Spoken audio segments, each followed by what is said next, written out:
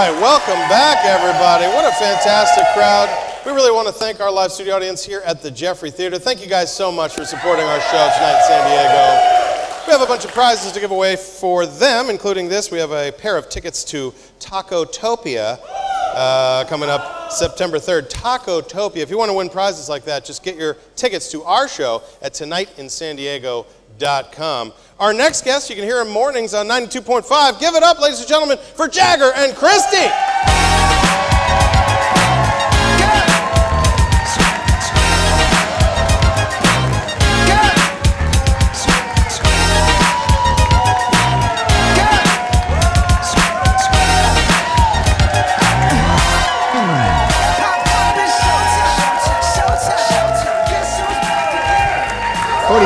46. Down. Down fantastic. So, Jagger and Kristi and Bodie. I should have introduced. Bodie makes it sure that no one's going to look at us at all this entire interview. Bodie steals the show. Look at him, yeah. Bodie's the good-looking one. Bodie is like the Keith of the yes. dogs. Yes, he is. Yeah. He is. So, Bodie, I heard that Bodie is a surfing dog. Is that true? He is. Well, actually, he's a retired surf dog. Okay. Did you know there was such a thing? I didn't. Well, then you probably don't know that he's in the Surf Dog Hall of Fame. Really? There's one of those, too. Oh, there's a picture.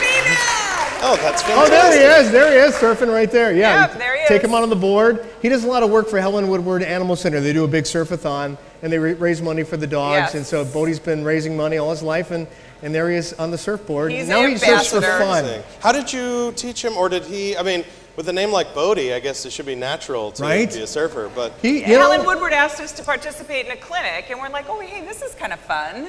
And then all of a sudden one thing led to another, and they're like, well, why don't you come down for the competition? And we're like, okay, well, we might as well put him in it. And he did good. Yeah? We were like, oh my God, look, there he goes. So Bodie does tricks as well? He does. On top of... You ready? Do you want to do one now, or you want to wait? I think we should wait. Okay. Yeah. Because he's never done this. He's never done it on TV. He's never done it publicly. And it could go terribly wrong. Okay. So we should probably save it for the end. Well, we had a wolf and a pony take a dump on the show. So that's good. That's good. I think he'd be all right. Well, he's potty. Okay, so let's get back to you guys. So it was fun this morning. I got to call in to the radio at 6:30 this morning. Actually, the producer called me. I was like a minute from waking up. Right. And I was just about to. I was just right about to get. I was right in the middle of a dream where this is true. I was playing basketball against Sam the cooking guy.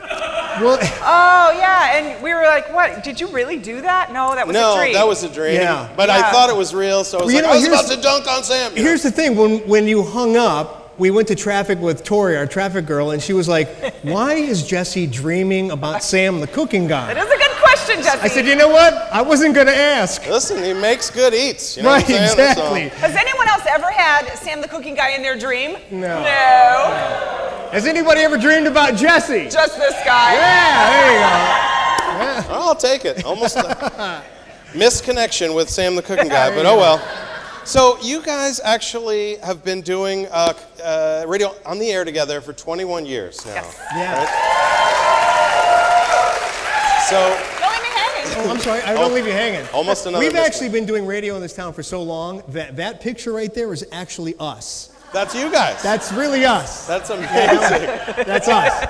6 afternoon and then 15 in the morning. We started doing mornings in 2002. So you like mornings better, obviously? I mean, like for me, it was a little tough. That was about the earliest I've ever. I can get to sleep by 6:30, but it's hard. The hours are different, but it's fun though. It's a fun time to be on the radio because you're getting people to work, and because they're grumpy. So you got to try to make them happy. Happy, so lots of coffee. We do that. We make them happy, play some good music, play a little War of the Roses, and off they go. Yeah, tell me about that. That is a very popular segment with you guys, War of the Roses. Jesse, been doing it for years. We don't get it. Here's the thing. If anybody ever calls you, Jesse, and offers you a dozen free roses, just hang up. Who would you send them to? Who would you send them to? Who would I send a dozen roses? Yeah. I'd send them to Marianne, my girlfriend. Well, there you go. That's pretty good. All right. A lot of times that doesn't happen. A lot of times that doesn't happen. That doesn't happen. So you get people on the air, and then they give the wrong answer. They get in trouble, basically. Yeah. Right? What happens is if you think someone's cheating on you, you can always email us, and then what we do is we call your boyfriend or the girlfriend, whoever you think is cheating, while they're on the phone, and we offer them roses. So when you say Marianne, but you should have sent them to Julianne, Julianne's on the phone going, who the is Marianne? Yeah.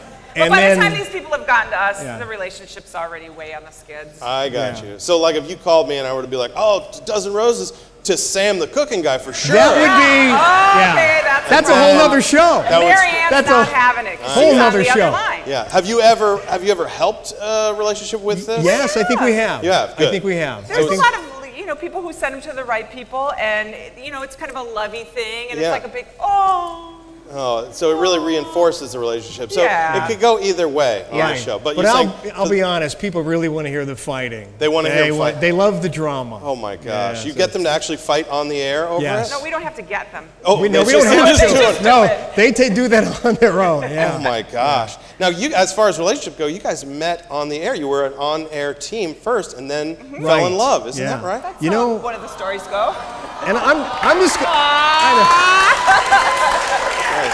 I'm gonna get real mushy right here. I don't normally do that, but you've heard the phrase "love at first sight," and you think, oh, that's just a phrase. Holy mackerel! This right here was love at first sight. She was wearing. Let me tell you why, because I was wearing cowboy boots. She was wearing with shorts. cowboy boots. She had a cut off. What is the thing with the things here? Bib overhauls. It was Yeah, the 90s. What right? can I say? Cut off overalls and a white T-shirt. And I told the guy I was doing afternoons with at the time up in San Francisco, I said, oh my God. I said, will you keep an eye on me? Because this girl is incredible. Aww. And so that was the rest is history. Wow. 20-year wedding anniversary in September. That is amazing. Oh my gosh. I feel like we should kiss. Oh, I love that. So it's probably been an exciting run then, since it was love at first sight. It's like it's got to be a thrill to get to work together and do the show. Well, that's the funny thing. We had the hardest time getting people to put us together as a show. She had worked with people before. I'd worked with people before, people I'd never met. But for whatever reason, just because we were dating, they were kind of leery. And we said we wanted to do a show together. They're like, well, I don't know if that would work. But so the first time we got put opportunity. together, what was the stipulation? Well, if it didn't work out, Kristi, you got to find another job. And I stayed. So I was always safe. Yeah. Isn't that awesome? You were always safe. I was the same. Yeah. Oh my Sorry, God. Kristi, you'll have to go. It didn't really bother me. I just kind of laughed because I thought, oh, this is going to be fine. You were sure it was going to work I out. really we was. knew. I really was. Yeah. That's good. You had some confidence there. After the first week we were on the air, we sat at home and cried. We were so bad. We were so bad. awful. We thought we were going to be so good, and we were so bad. Oh, wow. But then it straightened out. Well, I mean, you were here when I used to be co-host, so things have moved. Right, changed, yes. Right? But you're doing great. Oh, Yes. thank you. Jesse! But I mean, I was bad when we started. I would just interrupt you from behind you. Yeah, you It was would. You would freak me out because Yeah. I never was sure what. Now that's my job. What's going on? Oh my God! Now he's behind us. See? I can't do that scary face, Yeah, though. That's pretty good. Ooh, yeah.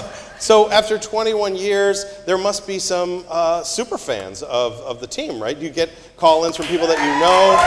They're right here. Right here. They're here. They're all here. All Stand 6 up, of them. Superfans. Yeah, there's people that call all the time that we've known throughout the years that come out to the events and stuff. And I mean, we don't invite them to the house or anything, but But we, it's nice to see them. Yeah.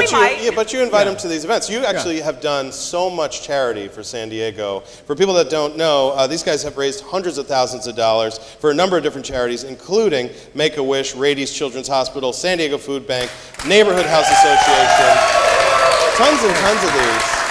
And the big one of the year is Christmas Wish, Christmas Wish, right? Well, the thing about it is that this is such a great town for giving, and we didn't raise the money. You guys raised the money. Yeah. You facilitated. Anytime we ask San Diego for a favor or money or whatever, everybody comes through. That's why we just love this town. It's it's the big small town is what it is. And the reason that we wanted to do Christmas Wish was because we have raised money for a lot of these other major organizations that are national, and we wanted to make sure that money that we raised went locally. right here to people in San Diego and the surrounding county that needed the help. And that's what Christmas Wish does through the Magic Foundation. We're grateful to our company, who some of them are here tonight, for supporting us. Tremendous. And you guys have a really exciting Purple Cruise coming up. Yes, Friday night. For the people who don't know, this is coming up this Friday night to honor Prince. Yes. We did it last year, and it was great. This year it's sold out in like just a couple of weeks. It's completely sold out now. But it's all purple. We have a Prince band on there. We asked people to wear purple, and honest to God, I had a moment where I kind of teared up when people were boarding, because I was like, oh my God, they all wore purple, every single one of them.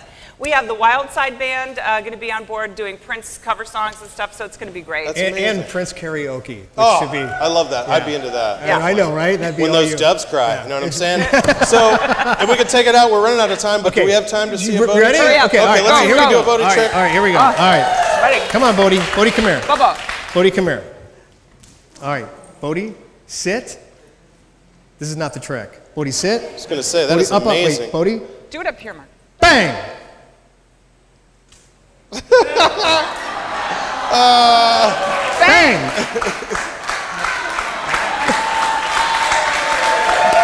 All right.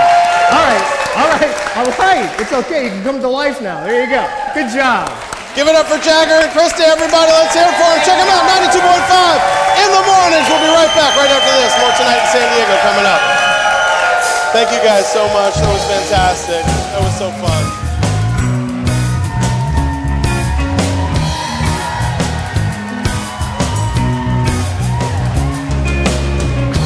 The best place to find a lover, so the bar is where I go.